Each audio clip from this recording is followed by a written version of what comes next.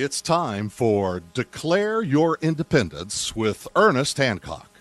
Believe me when I say we have a difficult time ahead of us. But if we are to be prepared for it, we must first shed our fear of it. I stand here without fear because I remember that I am here not because of the path that lies before me, but because of the path that lies behind me. I remember that for 100 years we have fought these machines. And after a century of war, I remember that which matters most. We are still here! Tonight, let us make them remember we are not afraid!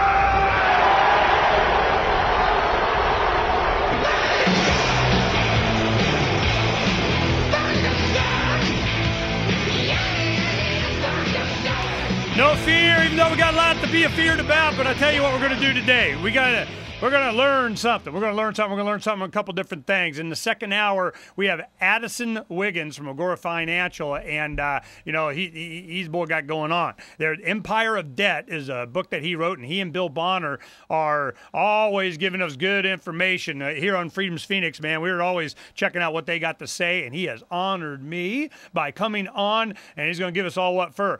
There is so much stuff going on that you can't contain it in just the United States media. I mean, even the alternative media.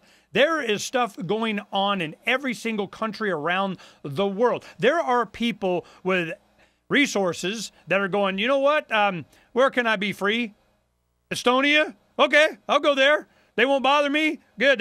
They appreciate my money? All righty then. Well, this is happening all over. The world is the playground for a lot of people, and they got bullies. Oh, yeah, the playground's got bullies. Then they government. And it's not just little, it's the overriding government of we're going to get you kind of. So what do we have? Julian Assange is, they say bail. Right? Give him bail. Get him. But they don't let him out. Hold him 48 hours. Why? Because the United Kingdom, they said, yeah, he's got, his house, a mansion here. He can go hang out with whatever. We know where it's at. And Sweden's going, nope, we appeal. Why would Sweden appeal? I thought Sweden was kind of, hey, man, I don't even have an opinion. No, it's the United States. What do they got on them? I don't know. We just look at more WikiLeaks and find out. So they're going to hold him for another 48 hours and find out what's what. Then we'll see. Because if he goes to Sweden, the United States government is going to want him. This is playing out interesting. We all should pay attention. Because is there anywhere, it's all of a sudden, planet Earth got small. And there are people that, they want to just survive this thing. My wife has been out looking for it. She found a property out in the East Valley, way out in yonder in Santan Flats, kind of, southeastern part of the valley. She goes, ooh, this is the place, honey. You need to come look at this place. And I'm going, all right. Can I have chickens? Yep. Have goats? Yep. I got extra building, put all our stuff in this and operate and do and kind of away from the Yep. Well, I'm going to go take a look. We'll see what's what. And that's just, a year as we're getting ready and building out in our, storage container, shipping kind of whatever, get it mobile and put it on a train and send it somewhere, ship, whatever. Go. I'm getting mobile. I'm getting ready where I can just go. Because they don't you think they just want to get rid of me?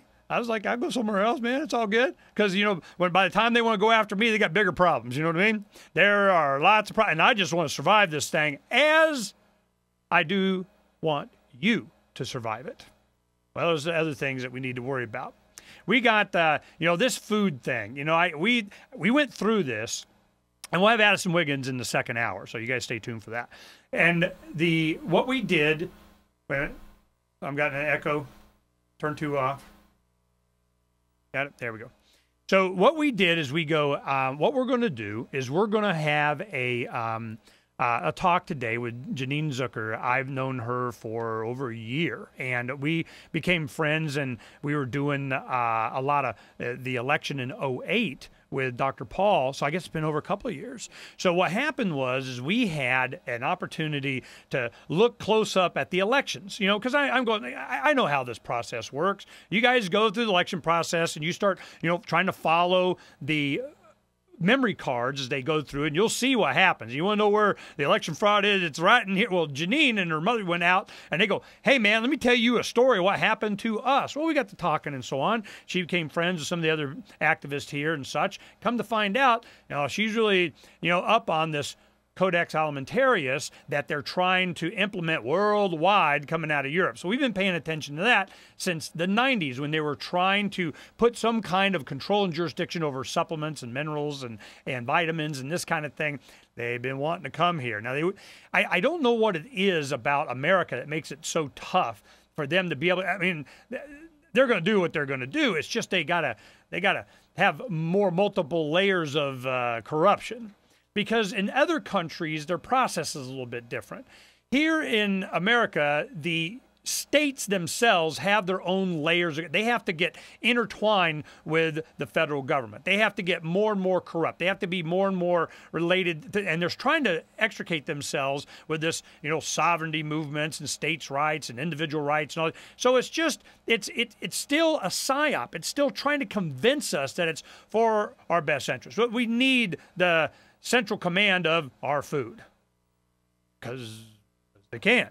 So we wanted to get someone that we've talked to other people before. Well, Janine, she's like, I know everything. I want to share everything with you. So let's go ahead and introduce Janine. Janine, how is it that you became aware of this stuff, started studying it, and it was of concern to you?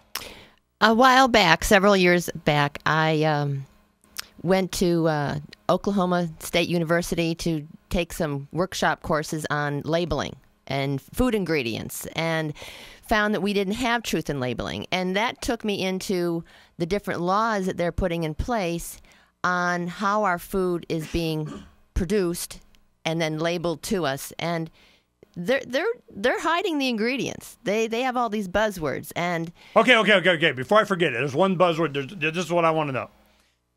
I go now and you get ketchup now, and you can buy Hunt's ketchup. It's no high fructose corn syrup. High fructose corn syrup free, okay? And you read the ingredients, and it looks good.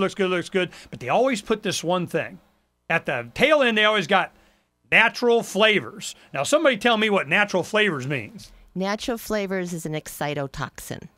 Okay, and what an excitotoxin does, MSG is an excitotoxin, aspartame is an excitotoxin, but it's more important that we understand what it does. It crosses the blood-brain barrier, and it will excite the neurons in your brain to death. So guess what? You have fewer. Each time you put something in your mouth that has an ingredient that's an excitotoxin, that's what it does to you. We have diseases that are off the charts now because they're neurological. Alzheimer's, whoa, we have ALS, we have all these neurological diseases. And so what is natural flavors? I mean, you say it's excitotoxin. What? It's called excitotoxin natural flavor? I mean, why do they call it natural flavors? If I got a natural flavor, they go, it's orange zest. I mean, it's a food flavoring. It's a food flavoring. Which is what? Do we even know? It's how our body reacts to these chemicals that they're creating. So it's what Dr. Blaylock calls an excitotoxin. Okay, well, we need to find out more. We'll be looking on that because I can see where this is going.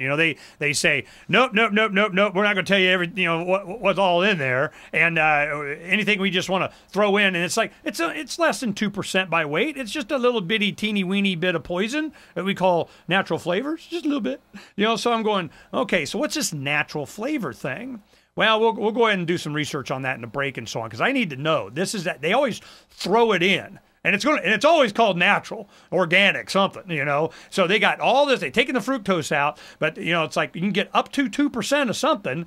Well, they just throw it under natural flavors, and I've been hearing that. That's where the MSG kind of stuff comes in. They got all kinds of different stuff that they always call it something. Well, we're going to get into the Codex Alimentarius and see what that is and how it affects us and what we can look forward to. And then maybe some S510 bill and what they want to do with the food and all that. We'll get into all that with Janine Zucker when we come back here on Declare Your Independence. You guys don't go away. You just stay right there.